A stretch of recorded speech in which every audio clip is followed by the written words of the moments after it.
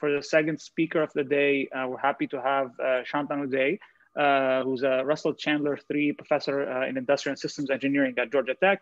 Santanu's interests are broadly in non-convex optimization, including mixed integer, linear, nonlinear optimization. And he's also interested in applications in power systems and process engineering and statistical learning.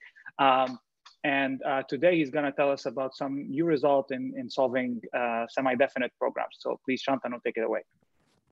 Can I just jump in really quickly and say Santanu also worked a lot on maximalist free sets in the past, so there's a strong connection with the previous talk. Also, it's probably maybe not the right place to mention it, but I don't think I will have another time to say it. But Santanu is the first winner of the Egon Balish Prize from the Informs Optimization Society, and I want to congratulate him personally.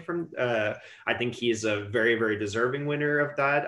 He kind of stands for a lot of what Egon stood for, with a mix of theoretical and practically relevant work. And I'm very proud to have him here today. Thank you, Alex. You're very kind. Thanks, Elias. Thanks for inviting me. You guys can hear me? Can you hear me?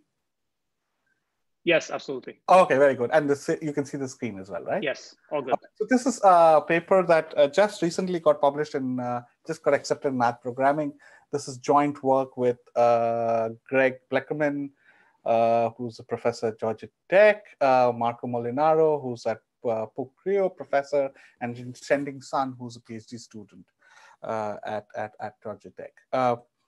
So let me quickly try and motivate. So my apologies. This talk has not so many direct connections with discrete optimization, but perhaps some connections in the sense that for a lot of discrete and non-convex optimization problems, we want to solve SDP relaxations, which are, as you all probably know, is optimizing some sort of variables are matrices, and you're trying to minimize some sort of a linear function subject to linear constraints, and your matrices must be PSD, which means that the matrices must be symmetric, and basically if you compute the quadratic form for any vector u times xu should be non-negative, and so this is well known. This is a convex cone.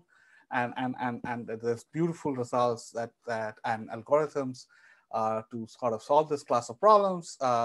And in fact, there's a lot of recent work which I'm not an expert in this area, where people have really scaled solving SDPs. But it still remained a challenge in some sense. And there is one way that you can think about solving SDPs.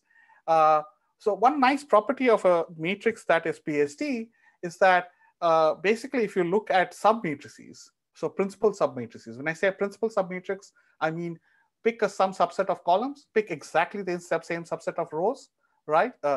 Columns, rows, and that's a principal submatrix, right? So these principal submatrices are also PSD. So that's a nice property. And so what one can do is say, instead of solving the PSD constraint on the whole matrix, you could say, why not just apply to a selected subset? Okay, so let me take some k by k principal submatrices of X and apply the PSD-ness now on the smaller submatrices. So obviously, this new problem that I have is a relaxation, because if it was PSD, then it would satisfy these conditions, but not the other direction. And why would I want to do this, and why this relaxation might be useful? This is if you are thinking of solving your SDP using cutting planes. So the way you would try to solve them is that you would ignore your PSD constraint completely, and you would just have a linear program where you're optimizing a linear function over polyhedral linear constraints. And then what you would do is, after solving that, you would get some X. You would check whether it's a PSD matrix or not. If it's not, you can add a cut to represent the PSD-ness, because it's a cut that separates your current X from the PSD cone. PSD cone is convex, so you can do this. And it's obvious how you do this. You look at your X. If its eigenvalues are negative, corresponding to that, you can do things. And so why this relaxation really makes sense is that when you're enforcing PSD-ness on k by k principal matrices, the linear inequalities that you add through sort of a cutting plane mechanism would be sparse. And sparsity really helps in computations. So that is not directly the topic, but this is the motivation, and all my co-authors, I believe, are here, so they can explain much better than what I can. But so the next slides are thanks to Alex, who actually made these slides. So Alex, Andrea, and Gonzalo and I, we've been looking at these sparse cuts, and this is just one picture. It probably is the best picture from the slides that Alex sent. But I'm lying and cheating a little bit. But bottom line is, there was some sort of quadratic non-convex problem that we were trying to solve with SDP relaxation. So basically, we were trying to solve this relaxation of the non-convex problem. And what we did is, instead of solving this, we said we're going to add cuts only from these principal subminors, but now these cuts are going to be sparse. And as you see here on the x-axis, as time goes, this is the gap closed. And you see that for this at least this example, these sparse cuts are doing much better. And the reason is nothing miraculous. It's really that linear programming solvers can really exploit sparsity. And the answer of why this is working so well is that if you see when the dense cuts, the time to solve LPs is increasing. In fact, there are examples where we saw that it was continuously increasing, but it's significantly higher than what you would take to solve it. So essentially what is happening in this picture is that while the time is constant, the number of rounds of cuts that you can add is far more. I mean, we're talking orders of magnitude more of rounds of cuts that you can add compared to the dense cuts. And so you're getting a lot more progress. So in any case, this was just a motivation. And by the way, feel free to stop me if you have any questions. Please feel free to stop me. So we, we were not the first to look at this. There were, there was a very nice paper by François Margot, Pietro Bellotti, and Kolitsa, who tried this earlier with some success. Recently, there's a really nice paper by Ruth Meisner, Pierre Bonami, and Dirta Mantani, and this person is at Ruth's lab. I think he just graduated. My apologies, I can't remember his first name. And it's also been used in other application areas. So for example, I worked a little bit in power systems where we've seen that actually just enforcing sort of the PSD-ness on very small submatrices really buys you a lot. And there are some theoretical connections which I'm not going to talk so much about. But for example, Amar Ali, has this sort of hierarchy which he uses, these diagonally dominant matrices, which somehow are related to the dual of this problem, and some duals of what I'm trying to look at have been looked at by other people. So there are connections, and this is not, in some sense, just come out of the blue. So there are reasonable reasons to study this object. Okay, so we've already seen in this previous slide that clearly computationally this may not be such a terrible idea to try and sort of put your money on sparse cuts, because they really help in from the sort of linear algebra perspective. But there's always a trade-off, because obviously this problem here was a relaxation. And so, of course, if I had infinite time, I expect this problem here, the real SDP, to give me much better bounds than this sparse SDP. So the question really is that well, how much better is SDP to sparse SDP? That's what we would like to understand. And that's sort of, this is what I'm going to try and present to you in the next 15 minutes. Now, as it turns out, usually these questions are super difficult to answer. And so we can't answer this question. And so we're going to take an easy way out. Basically, what we're going to do is get rid of most of the question. Okay, so we're going to get rid of the data. We're going to get rid of the side constraints. We're going to get rid of the objective. All we'll study and that we can try and understand is, okay, this is a cone. So if I look at n by n matrices that are symmetric and that are also PSD, this is a convex cone. I can also look at all n by n symmetric matrices where, for example, instead of some selected, if I take, in fact, for selected also it's a cone, but that's again complicated to analyze, so I'm going to get rid of selected. If I take all k by k principal submatrices of this matrix and I enforce PSD-ness on them, this is also a nice pointed closed cone. And so I can try and understand the difference between these two objective functions by trying to understand how different are these cones.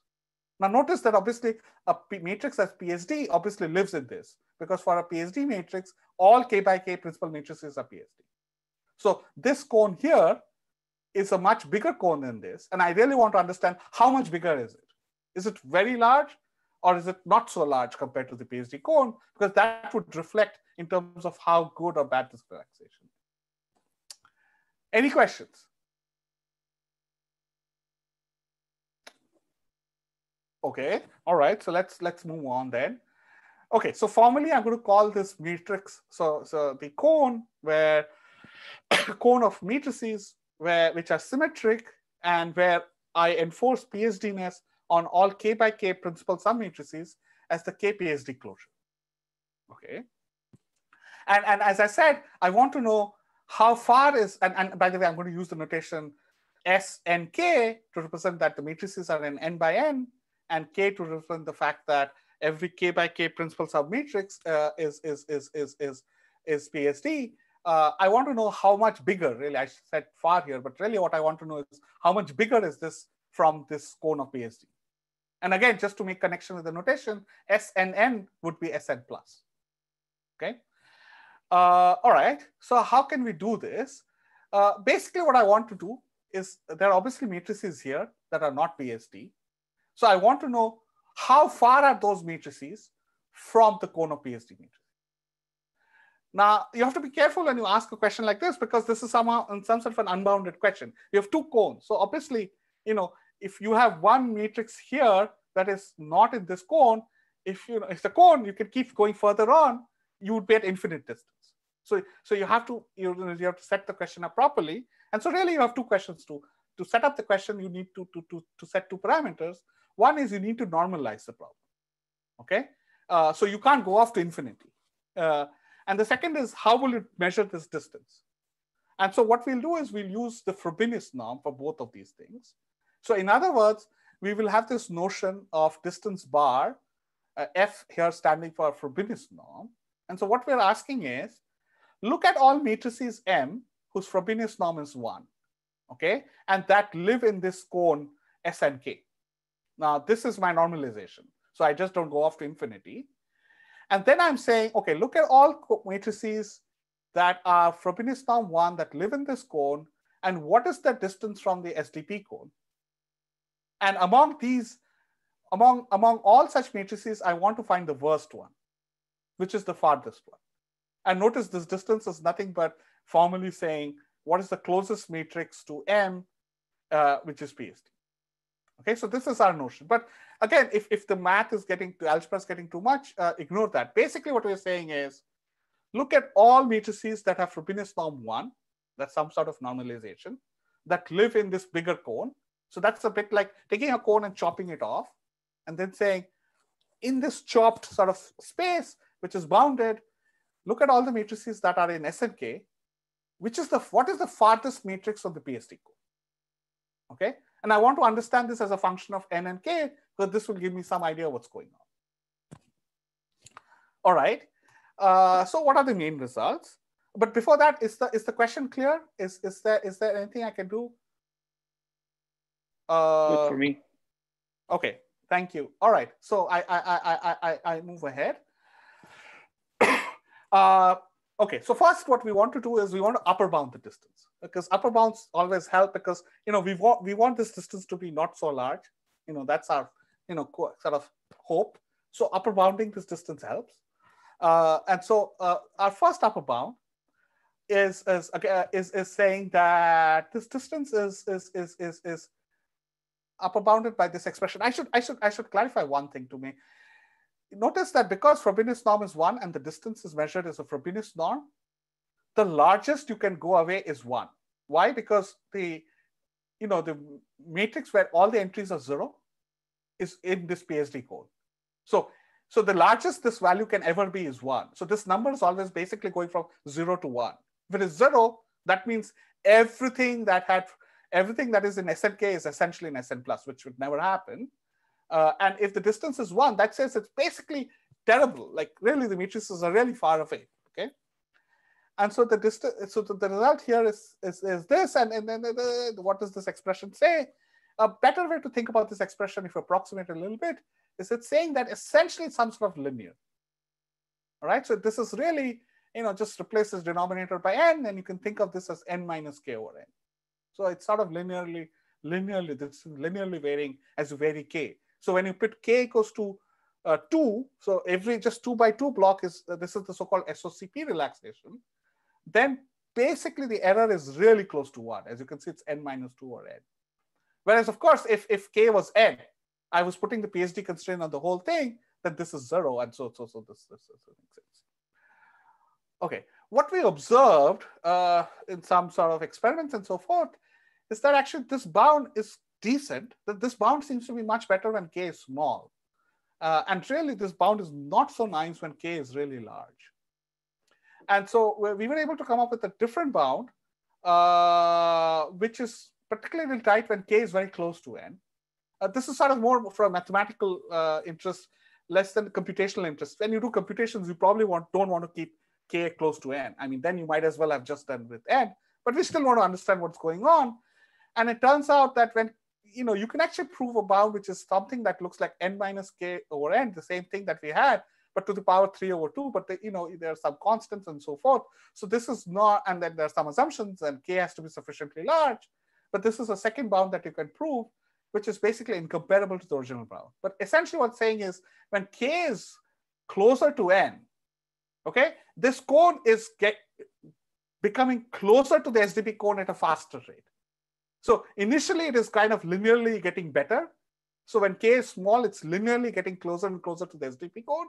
But as k becomes closer to n, it kind of goes at this rate of 3 over 2.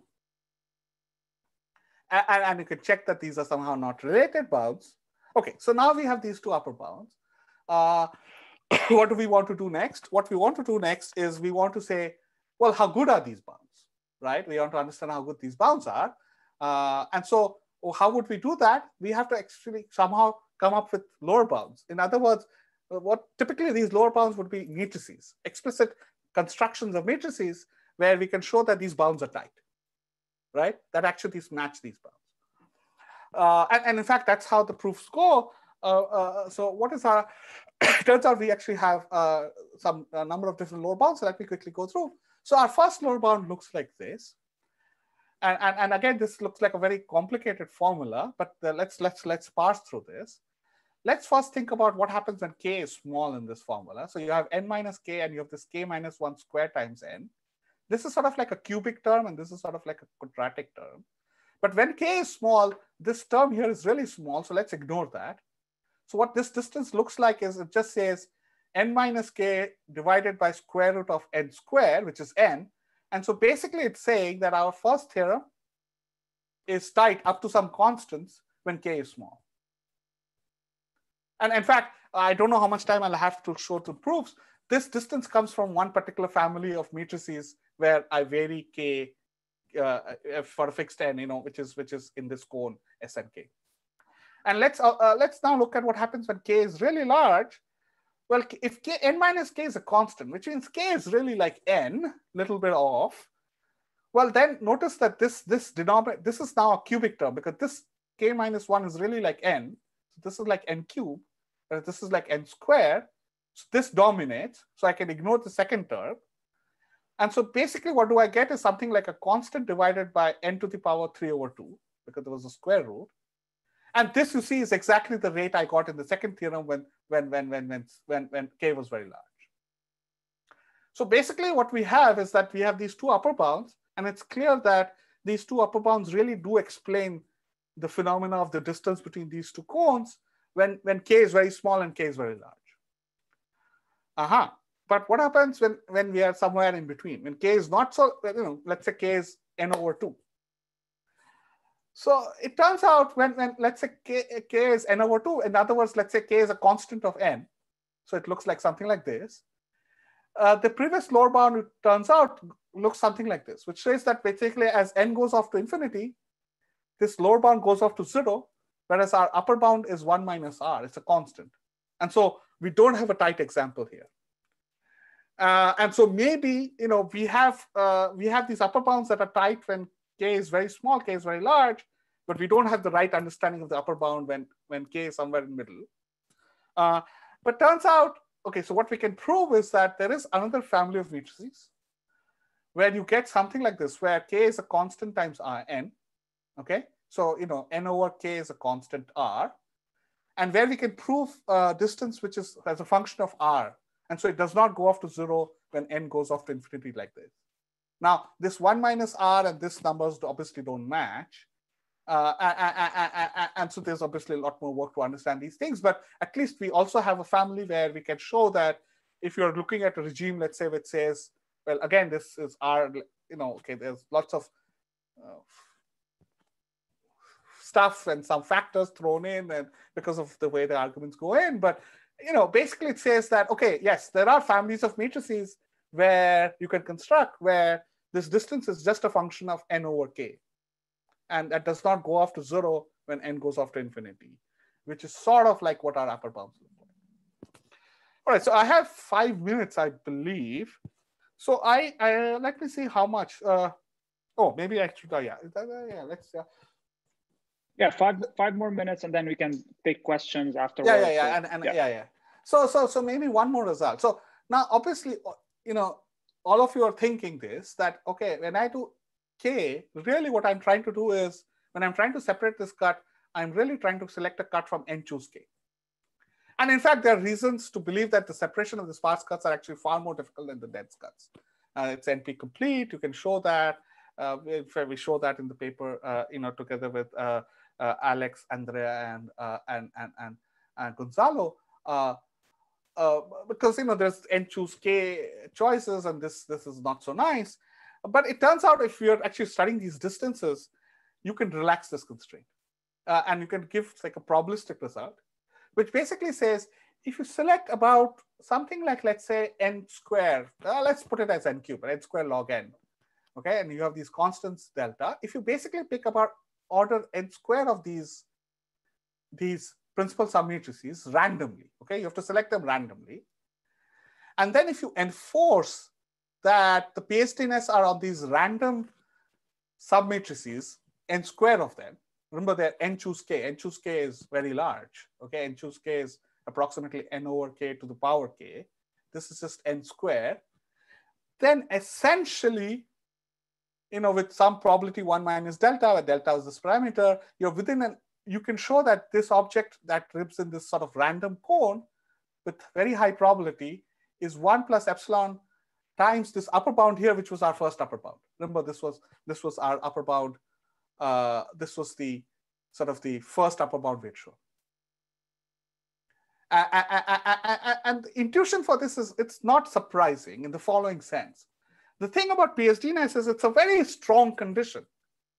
And even though there's n choose k of these submatrices, once you start enforcing them on some of them, you kind of enforce them on kind of the neighboring PSDness in some sense. Like it's, you cannot really create these crazy things where you enforce like about n squared of these PSD constraints of PSD, and then you still have like, a lot of craziness going on in some sense. You can obviously, but then you're not too far away from the object that the original code. And so that is the intuition which says that, yes, and in fact in the experiments also we see we don't actually have to use n choose k or too many cuts. We seem to make progress with a reasonable amount of cuts, and in some sense this might explain what's going on there. Okay, so I really have just a minute or so. So I would have liked to show the proof because there's some very interesting connections to some theory in sparse regression and restricted isometric property, but maybe on a different day. So I think it's instead of trying to force all the proofs right now, I'll stop here and I'll take questions. Yeah. Awesome. Thank you very much, Santanu. Okay, so Alex, do you want to? And obviously, since you guys can read very fast, that's the proofs. So now you know the proofs. Yeah, thank you. Yeah. Okay. You have time for questions because you went below time that we allotted for you. But I don't know, maybe we should just take the questions into the breakout room so that people can ask in a more individual session. Is that okay with you? I'm fine with everything. I'll stop sharing my screen. Okay. Well, I guess thank you very much for Santanu and Felipe, these two theoretical but also practical talks. I love both of them. And please stick around right now for the breakout rooms that you can ask them both questions or hang out here in the main session in which you'll be able to you know, just chat if you want.